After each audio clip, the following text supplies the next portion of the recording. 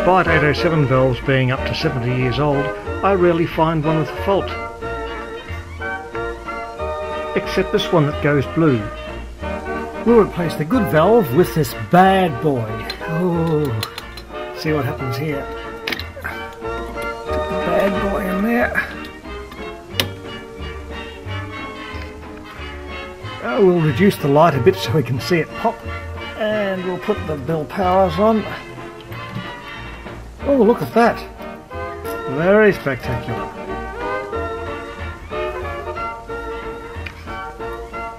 Okay, we'll put her on high power. Ooh.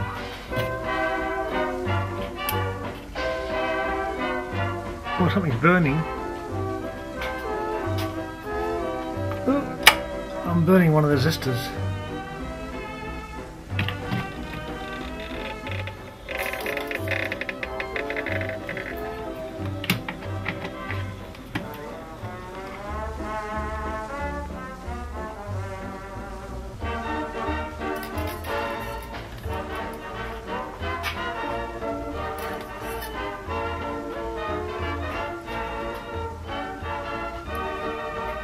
On high power. Oh, I think it's popped. I should have left it on low. Was a fuse gone on the whole thing?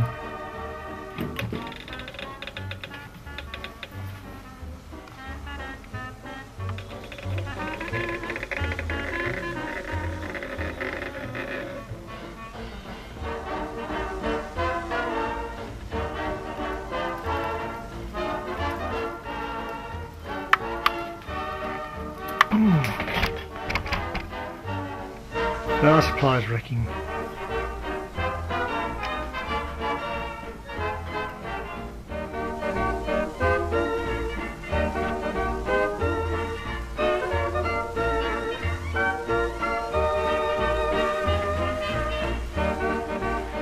Here's a special power supply I've set up so I can test this valve without wrecking the emitters.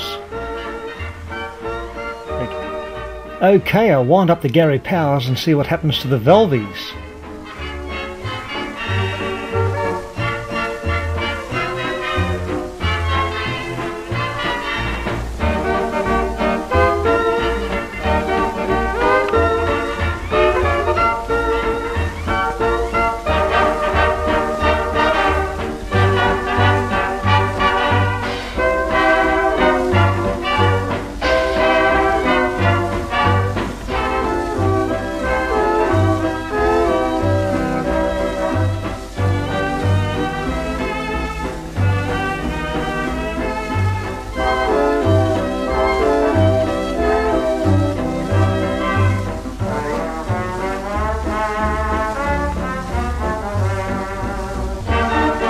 It's not popping, well, it's popping a bit.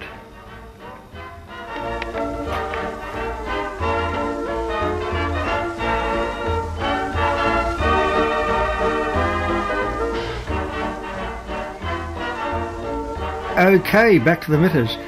4 807s, as you saw, I've got plenty of spares. If these, well, they should last for a long time anyhow. RF choke in the middle, the tank coil for the pi circuit, pi output coupling circuit, the capacitors are there. There's the isolating capacitors so the DC doesn't get into the coilies. Here we have the 6L6 oscillator, its tank circuit and coils.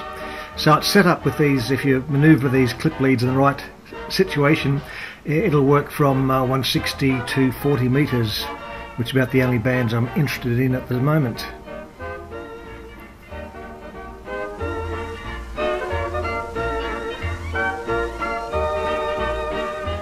I might tidy this wiring up, but often when you change things around to make them look neat, it never works the same.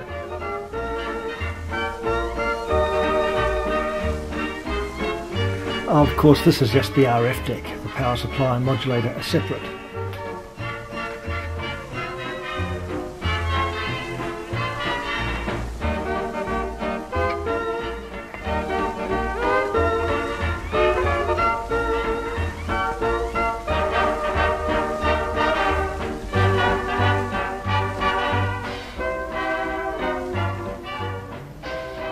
That's on low power, now it's on high.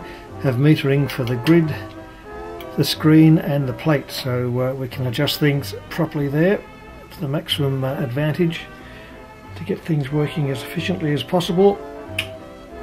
This should run more than enough power, and it's all set up with cathode bias and protection, so it wouldn't really matter what happens to the antenna or the drive or anything. It should just sit there and not pop the valves.